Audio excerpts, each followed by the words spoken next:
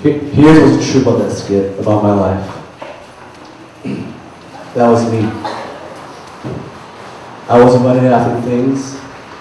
I was trying to fill my life with materialistic things. I'll tell you my story. When I was maybe your age, maybe older, I tried to find life for myself.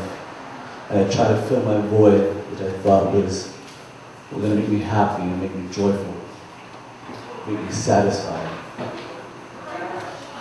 And I went from broken relationship to broken relationship to broken relationship. Because here's the truth. I'm not gonna bite around the bush. I'm gonna be real with you guys. I thought sex was gonna fill my life. I thought sex was gonna fill me. I thought sex was the answer to my joy that I was missing in my life. Here's what I know, is that there's a lot of you here that came tonight. And yeah, maybe you came in here for an iPod. Maybe you came in here because of a friend. But I think it's far more greater than that. I believe God has you here for a reason. And you need to come and hear me. Yeah, you came and heard the DJ and play some sick tunes. And you came and saw that nice skit, that powerful skit. But some of you here are searching. You're broken inside. And you try to fill that void with many things, and you know for yourself today, it ain't working. You tried, and you tried, and you tried, and you go in this vicious cycle, and it never ends. I don't know what you're experimenting with right now. Maybe it is a broken relationship. Maybe it is sex. Maybe it's drugs. Maybe you experimented with that. Maybe you try to fill your void, fill your life with weed. Maybe you go out every weekend and party. You just want to fit in. And maybe you think that's what life is all about.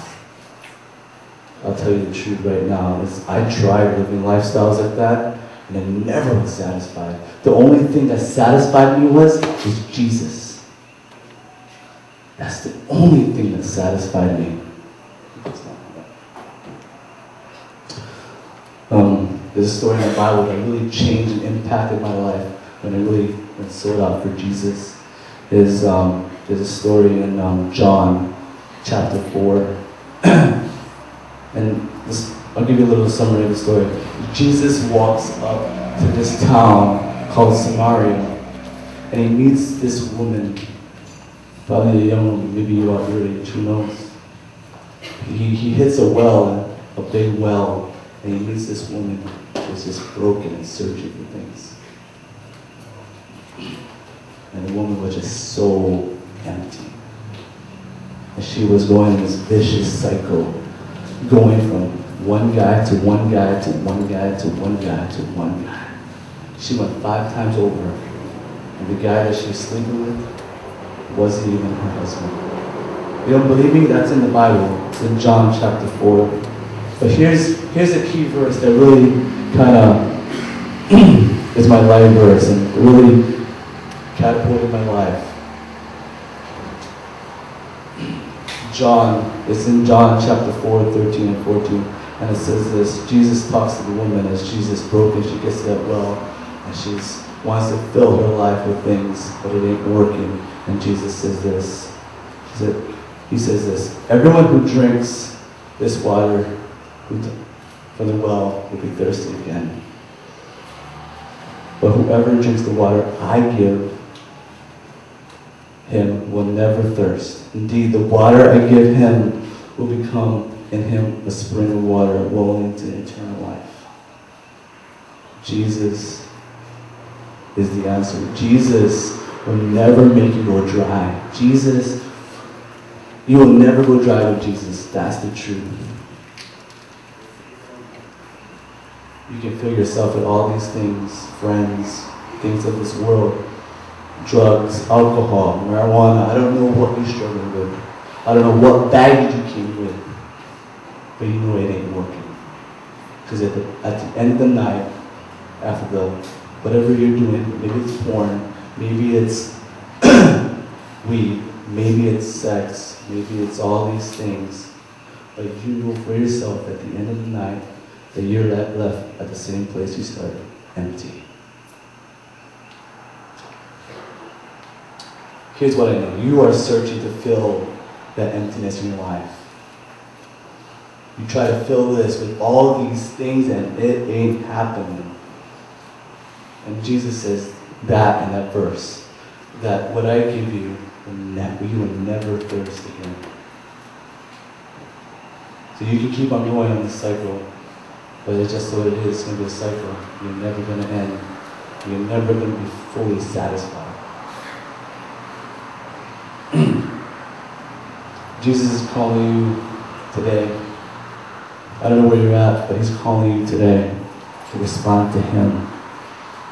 And Jesus has been calling you from the time you came here, from the time that you were at home, the time that you woke up. He was knocking on the door of your heart. Today is the day to respond. Today it's time to not live a life about me, you. And it's time to live a life worth living for. And it's Jesus. Because it ain't working, right? Is it? It's not. I'm going to call Hilo up here in a little while. She's going to sing a song.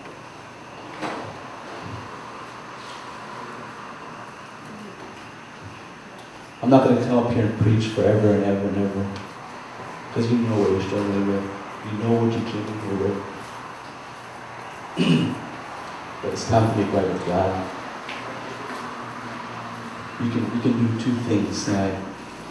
You can say yes to him and stop ignoring the voice. Or walk out this door with your same baggage and your life completely empty still. But I'll tell you, the best decision I've ever made in my life was saying yes to him. Because he's calling your name. He's never left you. He's never forsaken you. He never will. But we can't live life on our own. We need him. The only time we find complete satisfaction is from him, in him. So Kayla's going to come up here and play a song. I really want you to hear the words of the song. The song is called MTV. I believe God wants to speak through you through a song.